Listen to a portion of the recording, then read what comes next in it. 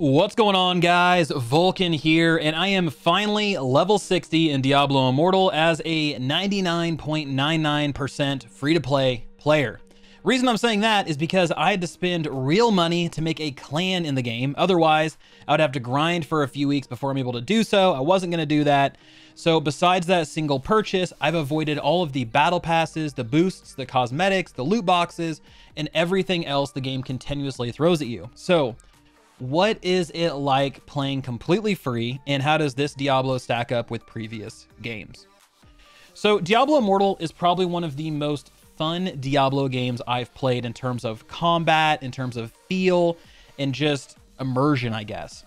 Now, unfortunately, this is all completely undercut by the microtransactions and the fact that it gives players a constant poke to spend more money in order to progress faster in the game. Now, we're going to get to the cash shop in a little bit, but because that's one of the most talked about things, I did want to focus instead on what I think Diablo Immortal does right before we get into what all Diablo Immortal does wrong. So this game is a fantastic modern step forward for the Diablo franchise in terms of things that are available in the game and the way they present the game. So Diablo 2 and Diablo 3 are both incredible action RPGs. They have deep customization, in-game opportunities, online co-op, and they are truly some of the best action RPGs that you can play today still. I mean, whether you go all the way back to the original Diablo 2 or you play Diablo 2 Resurrected, you're going to get a fantastic experience. Diablo 3 is still one of those games that I recommend to people who are trying to get into the action RPG space because it's so approachable and teaches you basic concepts. Now, Diablo Immortal is not that, not even in the slightest. This game feels less like an ARPG and more like an MMO. Think like how Lost Ark is more MMORPG than it is looter ARPG. You don't see fountains of loot coming out of Lost Ark, but you do experience a lot of those MMO-like elements. So Diablo Immortal sends players into a time period shortly after Diablo 2 ends, but before Diablo 3 begins.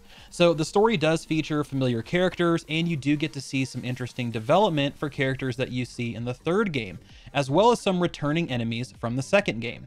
So overall, the time period and the storyline of Diablo Immortal is good, but it's your typical action RPG storyline. If you care about the lore, you're going to enjoy reading the stories and watching the abundant cinematics. But if you don't, then you can easily skip it all and get right back into the action, and honestly, it's not going to ruin your experience either way. Now that brings us to the world of Diablo Immortal. So for a mobile game, the world is pretty sizable compared to other mobile action RPGs on the market today. And of course, they're classic Diablo. You have crypts, you have swamps, demonic realms, crusty old graveyards. All of these you can hack and slash through. They're riddled with enemies. And the game itself does feel closer to Diablo 2 than Diablo 3 in terms of color palette and visuals, which makes me feel pretty good about the art direction they're wanting to take Diablo 4, more kind of gritty and dark and brutal. So this is kind of that Diablo 3.5, if you will. Now, the zones don't feel overly linear, but you can definitely tell they want to guide players around certain points of interest rather than just creating a more like open theme through each area. But honestly, guys, the real treasure in these areas are the random events, the world bosses, and the hidden layers that open up. So the random events, they range from being like ambushed by 6 to 12 enemies to escorting an undead carriage. Now, I have not experienced the undead carriage yet, but from what I heard during the beta, it was kind of this like fun little thing that would bring some chaos to the otherwise sort of static world. Now, the first world boss I saw was on Mount Zavane, which is an earlier zone in the game, but you had to interact with an altar and you would summon this undead paladin whose health would scale depending on how many people were around him. So he's entirely possible to solo if you want. It's going to take forever, but as you get more and more people and your damage output rises, so does his health pool. Overall, this was a fun little fight. There wasn't really anything in terms of mechanics that I would say were difficult to work through. It was more just you're fighting a health pool than you're fighting an enemy. Now, the cool thing is this sent out a message to everyone in the area that, hey, you guys need to run to his spawn and then battle it out to help kind of, overthrow him or whatever. So it was a cool experience, and it was one of the first times that I saw everybody in the zone kind of come together and then work towards a common goal. Now, lastly are the hidden layers. Now, these open up from time to time, and what I've read online is that these are random, but I've also read that they trigger when all of the breakables have been destroyed in the area. So whether or not that's true, These things are really cool. I really like them. They're fantastic for earning gems. They're really cool for fighting bosses. They're totally random in terms of location as well. You have a few different places that you can look, and it is first come, first serve from what I've seen. These are 2-layer dungeons. They have chests, bosses, and a lot of little events to give you more loot. In short, they're definitely worth doing, and they're fun kind of stumbling upon and discovering. Now, to top all of this off, since Diablo Immortal is a fully online game, you're going to see other players out in the world as well. Now, you have a few choices, right? You can party up with them, you can snipe their kills, you can ignore them altogether, and it's really up to you on how involved you want to be in the online aspect of Diablo Immortal in terms of the overworld. See, for me, I really enjoyed seeing Diablo make this leap.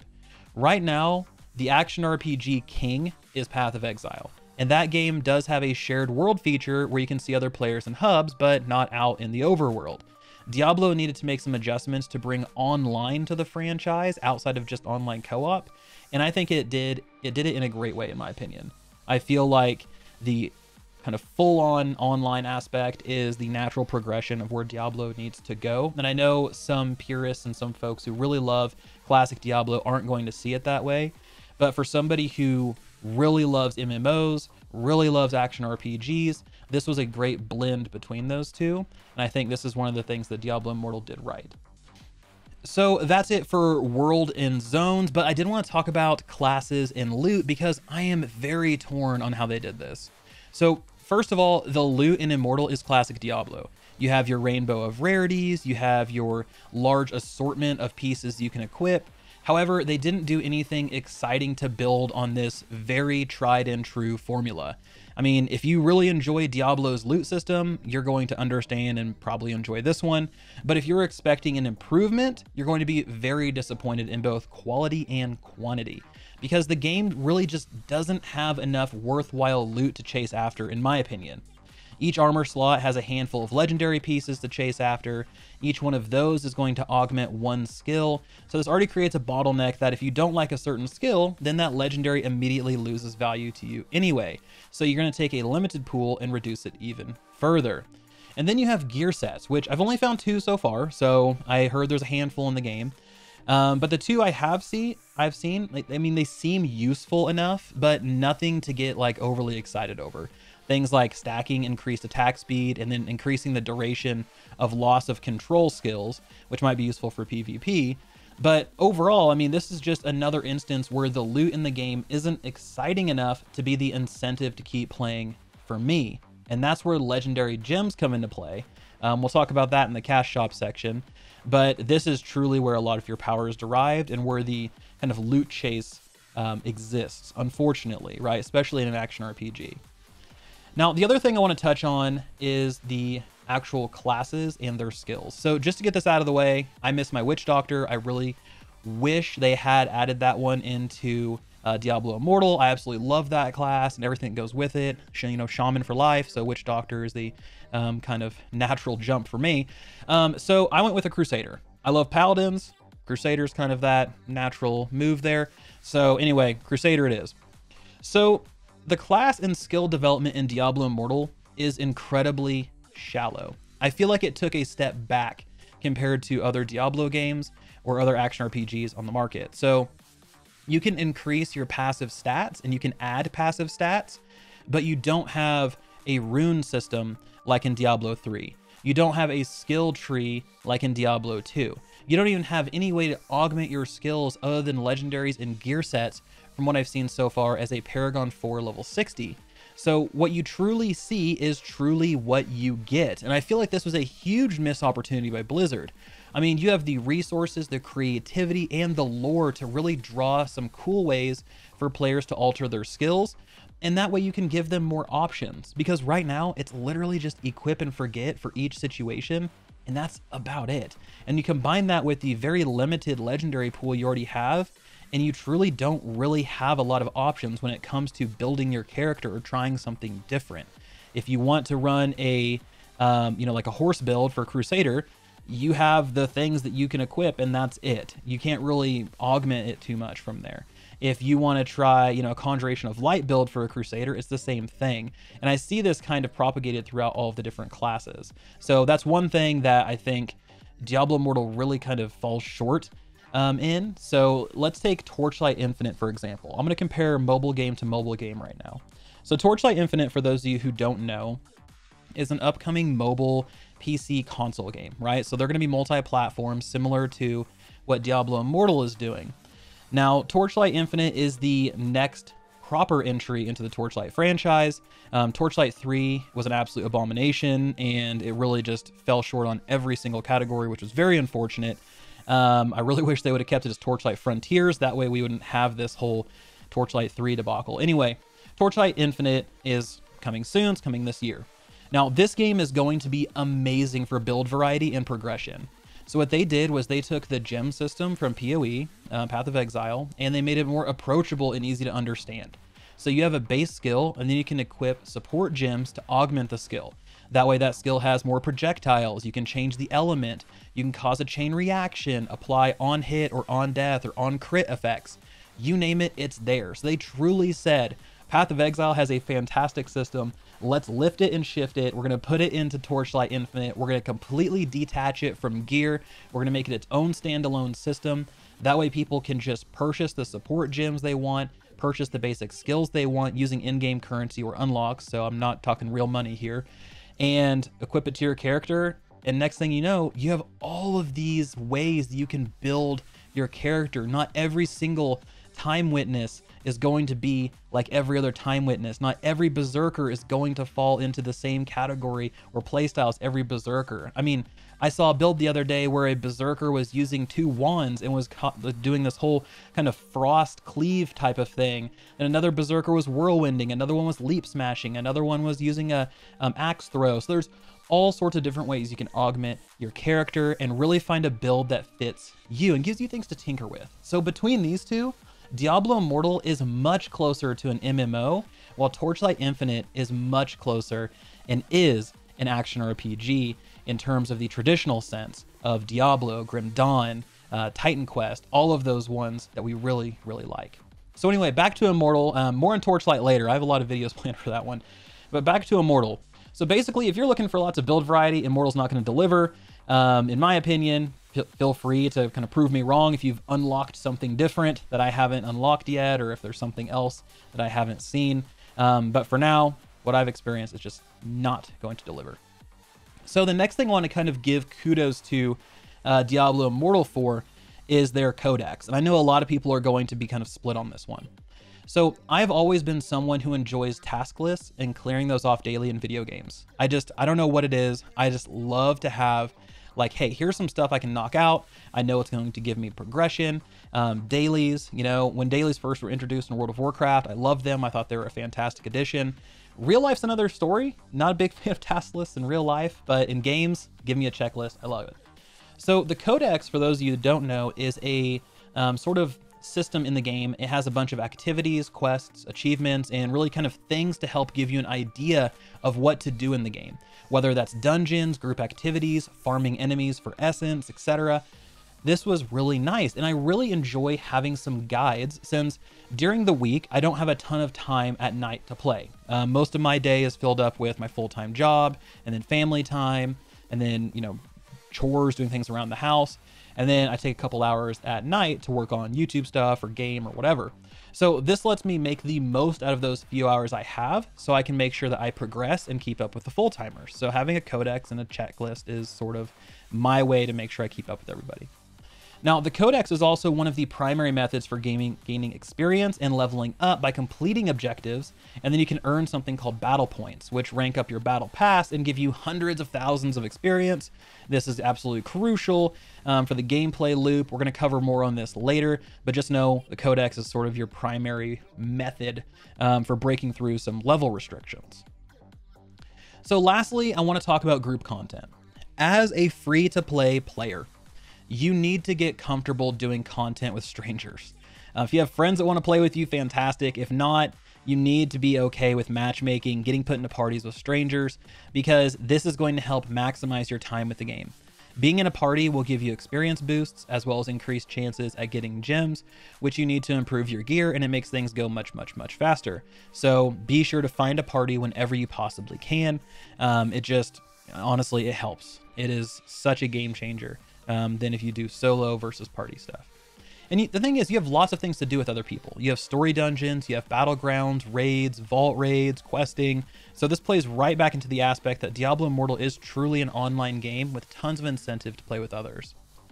Okay, so those are all of the things that I enjoyed about Diablo Immortal. So now I want to talk about my experience as a free-to-play player and the amount of hurdles that you'll have to deal with on a daily basis if you decide to go down this path. But before I get into this, I know there are some arguments out there around free players and expecting the game to hand everything to them. I completely get that. If you want to spend money, by all means, you are a grown adult, you have financial freedom. That's one of the perks of being an adult and having a job. Now, as a free player, I also have the freedom to bring up pain points and provide feedback to Blizzard to make adjustments. So, yin yang. So let's go ahead and let's get into this whole thing. So first, I want to talk about clans, because this was kind of the first shock that I had playing Diablo Immortal. So in this game, you can join with clans, and then you can eventually convert them into what's known as a dark clan. And these are called shadows. They're crucial for gameplay. They provide you with a lot of different activities. They unlock a big portion of the game in terms of how you can spend your time, how you can progress, all of these things. The clan process is completely awful. It is one of the most just terrible processes for clans I've ever seen in my long history of games. So to start, you create a clan for 3,000 platinum, which you can either grind out over a couple weeks, or you can spend $10 to purchase enough orbs from the cash shop to create a clan. Already off to a bad start. This is where my $10 purchase came into play, to create a clan for my Discord community so we could all play together. And it was just, honestly, I was shocked. I was like, I have to spend money to make a clan, whatever. Second, once all of your members in your clan reach level 43 and complete the entry quest to join the Shadows, you can convert to a dark clan, and you can start experiencing new activities and earning marks. That way you can compete against other clans on the leaderboards. You can do all sorts of cool stuff. Then the top 10 clans get bonus rewards and eventually earn their spot as immortals. If I understand this whole process correctly, that's sort of how that works. So the entry quest. The entry quest to the Shadows is you get started by joining a lottery. And this is like a lottery in real life. This will randomly select winners, and if you win, you can continue your quest to join the Shadows by completing a series of trials. Once completed, you're going to earn a signet, which can then be used as a token, so a consumable token, to join a shadow clan or to convert your existing one. Now, like I said, this is by far the worst process I've ever experienced. First, you're requiring players to reach level 43, which, whatever, I get, level requirement. But then you're requiring players to join a random lottery to then earn a consumable token to then spend on joining a clan.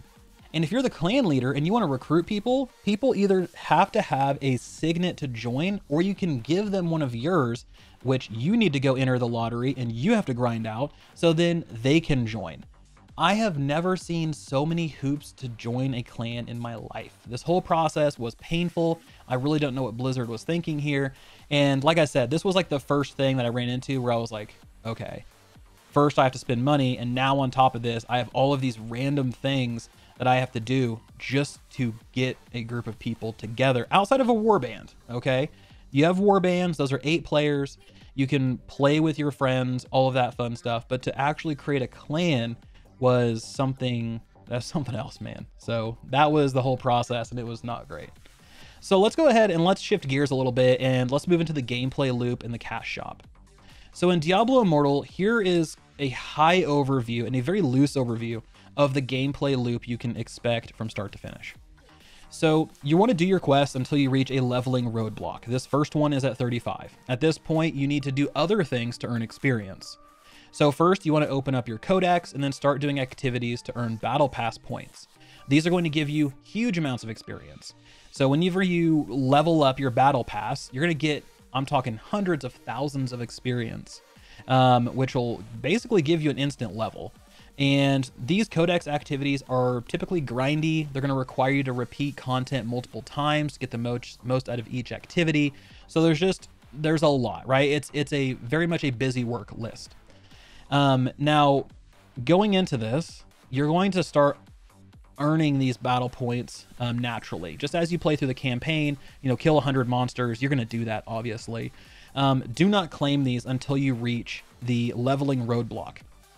Reason being is the level up, so like the battle pass level ups are going to be worth more the higher level you are versus the lower. So for instance, if you use all of your battle pass levels, rank ups or whatever at level 10, then you're going to earn drastically less experience than you would get at level 35 when you actually need it to kind of break through your leveling block. So just quick tip there. So once you've exhausted all of your Codex entries or you get bored, you can pick up bounties. These can be picked up 4 at a time with a daily maximum of 8. Now, if you skip some days, you can come back and it will allow you to pick up the amount of bounties that you missed. So if you miss 2 days, you can do 16, that type of thing. Now, these are going to give loot, gold, and a medium amount of experience. I highly recommend doing them because they're going to help. So once you've completed all of your bounties, you need to keep up with your Elder Rifts. Now, these are similar to Greater Rifts from Diablo 3. If you have legendary or rare crests, which are earned through questing, or you're given one legendary quest or legendary crest through your questing, but then you're also able to purchase a legendary crest from the hilt vendor once per month, which is another thing we'll talk about. So use any crests you have because these are going to give you extra rewards. Legendary crests are harder to come by for free players, so you definitely want to take advantage of those when you can. Otherwise, you want to run Elder Rifts to earn Fading Embers. Then you can use this special currency to purchase runes, which you can then use at the jeweler to trade for legendary gems. Legendary gems are the benchmark for endgame power. So you do have a cap of 320 Fading Embers per week, so feel free to spread these out over multiple days or just bang them all out at one time. It's really up to you. You get roughly 8, I believe, per run, so it's going to take a long time if you don't have any extra crests. So keep that in mind, plan accordingly. So after your Elder Rifts, you want to make sure to complete a few challenge rifts. You don't want to do as many as you possibly can because there will be Codex activities that asks you to do them. And you don't want to be stuck because a rift's too hard and you have to skip that entry because then you're skipping experience. So there's some strategy to this. Now, all while you're doing this, you should be collecting Monstrous Essence. These are a random drop from creatures. It's about a 10% drop. You collect 10 of these and you can turn them in. You'll earn gear and experience. You can do these 3 times a day. They give you 40 battle points per turn in, so 120 total per day. And it's something that is very worthwhile. So just grinding mobs. Now, once you've completed all of that, you do have a few optional things to do. So once a week, you can complete the Heliquary, which is basically a raid for loot and gold. It's a raid boss. It's not like a traditional raid. You go in, you kill the boss, you leave. You need to be combat rating 485 to do this. So make sure to check that out. And then from a daily perspective, you need to complete contracts for your clan and participate in timed events, things like Raid the Vault, Battlegrounds, Path of Blood. All of these give experience and materials. Then you want to make sure to visit the blacksmith to upgrade your gear, and then visit the jeweler to upgrade gems and craft those legendary gems we talked about. Now, after you've done all of this, you should be well past the level requirement to start questing again. Do this until you reach the next roadblock or until reset the next day, and then rinse and repeat. So that is the gameplay loop almost per day that you need to go through in order to fully enjoy and take advantage of Diablo Immortal. Now, so for someone leveling, this is kind of the overall process. It's very grindy. There are tons of things to do to keep you busy. But let's talk about the things that you can cut out by just dropping some cash. So if you buy the battle pass in the game, you're going to earn lots of extra materials, legendary crests, gems, legendary gems, and then even more, right? They're going to very much make it worth your time to spend that $5 a month. Then when it comes to the greatest separation of power, in my opinion, the Boon of Plenty is that. This is $10 per month, and it gives players 7 legendary crests, 2 legendary gems, 30 rare crests, and 30 normal gems over a 1-month period. So 7 legendary crests, you might get 2 the first week, and then they spread them out over the next couple weeks. Who knows? Maybe you get all 7 at once. I'm not sure. I didn't buy it. So to put this whole thing in perspective, though, because it doesn't seem like a lot, like, okay, $10, I get 7 legendary crests, who cares? To put this in perspective, as a free-to-play player, here's what you would need to do to get 7 legendary crests. 1, you would need to purchase a legendary crest once per month from the hilt vendor for 7 months. You would need to reach rank 20 on the battle pass for 7 months, assuming that the legendary crest reward stays the same for each battle pass per month. We don't know if that's going to move or whatever, but right now, let's just pretend that it stays the same. And then number 3, become a top 10 guild 7 times. So there are some other hidden purchases. I believe Immortals would be able to purchase legendary crests if you become a Immortal guild, which I think is like the top 3 on the server or something like that.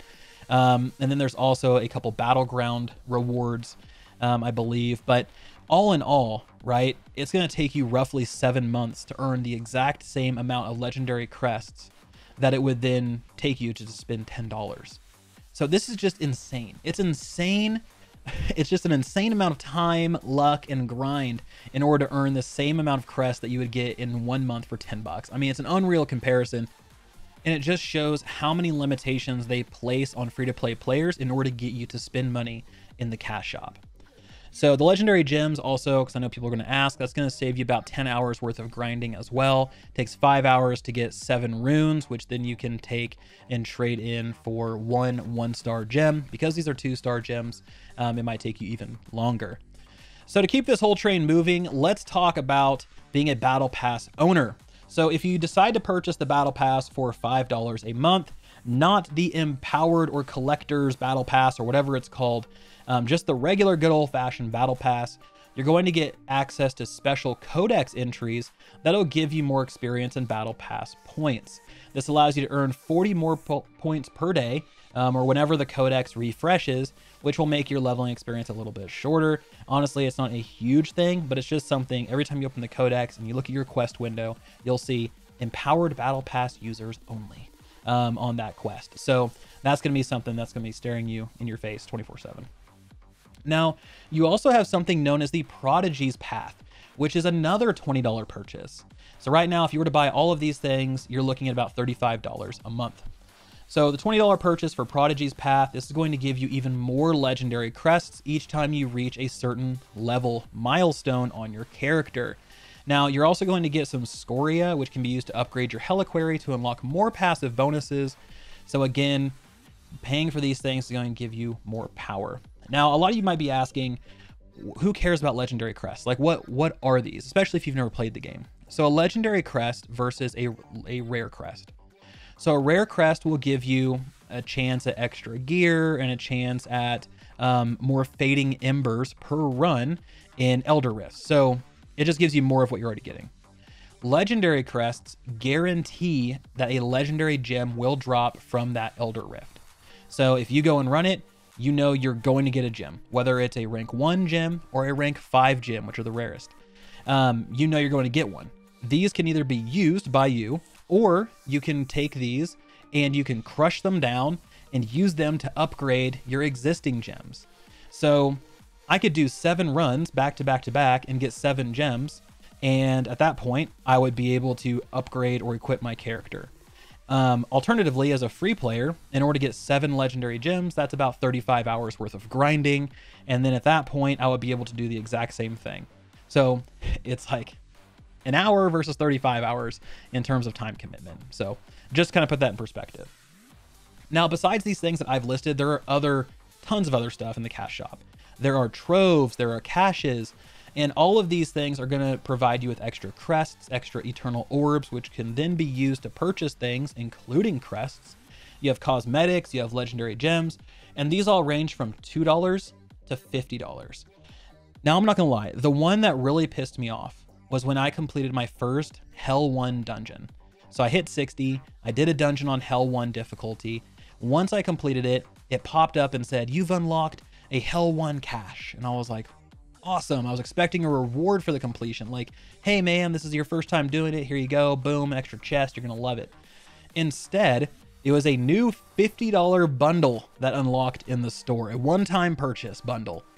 And this just really irritated me because it's like I go through and I hit this Hell 1 dungeon. Complete. It was easy, obviously. It wasn't anything like hard or difficult. But I go through and complete it and it pops up and it's like, hey, here's this brand new thing. And the thing that really irritated me was it had the same animation and look as when you unlock a new feature in the game. So like, oh, hey, you've unlocked gems or you've unlocked crafting.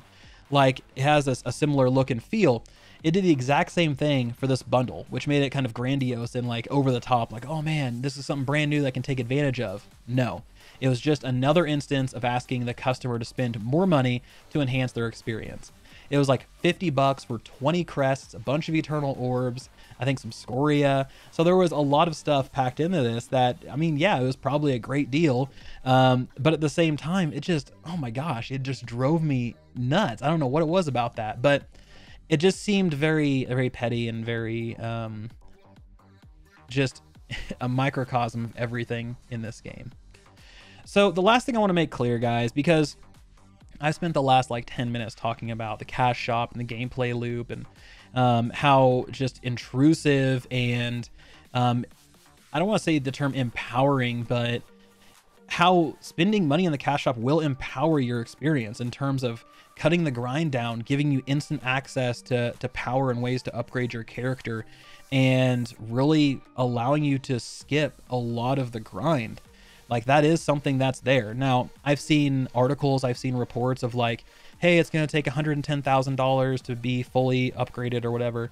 And maybe, I mean, if you're wanting to get like to be the top 0.001%, then sure, like you're probably gonna have to spend a ton of money. But just the fact that these things are there and Diablo took such a left turn from Diablo 3 and Diablo 2 and even Diablo 2 Resurrected, right? Those are the last games in the franchise, and suddenly we have Diablo Immortal that just went all in and said, hey, here's what we're gonna do. We're gonna really separate the haves and the have-nots. And I don't know, it just, to me, it rubbed me the wrong way. And this game was positioned to be such a cool experience and such a fun thing to just spend hours upon hours in, and it just was completely deflated by the cash shop. And I just don't know. I understand NetEase and their influence and all of that stuff, but to me, Blizzard still owns a lot of this. Obviously, they still own the IP. So it kind of comes with that notion of truly how much did NetEase have to push them to add all of these things in there? Or was this already something that Blizzard was planning and expecting and just didn't push back? So anyway, before I wrap all this up, I did want to make one thing abundantly clear. Like I said, I've been talking about the cash shop forever. This game can be played 100% free. You get to experience the story, you get to have fun in early difficulties, you can even make some nice leaderboard pushes, but as you get towards end game, the gap between those who pay and those who don't will continue to grow. The time commitment is going to be vastly different between those two types of players. So if you're somebody who just wants to see the story and all that, you're gonna have a good time. You don't have to spend a dime, you can just play through it. So all in all, I am having fun with Diablo Immortal. I am. The combat, the story, the world, the online aspect, being able to pick the game up and play for a bit, like if I'm waiting in line at the store or if I'm on the couch at home, has been a really nice change of pace. I like the flexibility of being able to play on the go or being able to play on my PC. I really, really like that. And if it wasn't for the very obvious presence of the cash shop, I'd say this is probably one of the better Diablo games I've played. So hopefully Diablo Immortal will kind of sacrifice itself and suffice as the cash cow for Blizzard. So when that Diablo 4 comes out, they're going to leave all of this awful practice and awful stuff behind, and we can have a proper continuation of the Diablo franchise.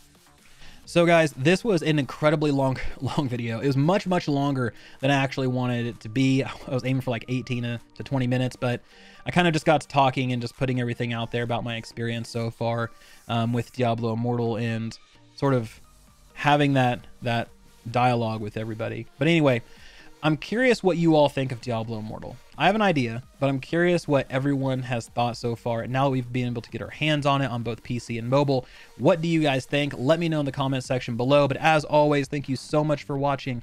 This has been Vulkan, and I will talk to you guys next time.